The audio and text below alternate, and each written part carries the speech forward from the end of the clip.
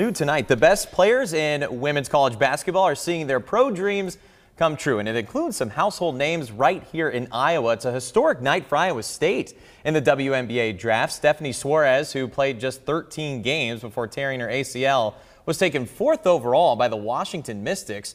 She was then traded to the Dallas Wings. Suarez is now the highest drafted Cyclone in the program's history.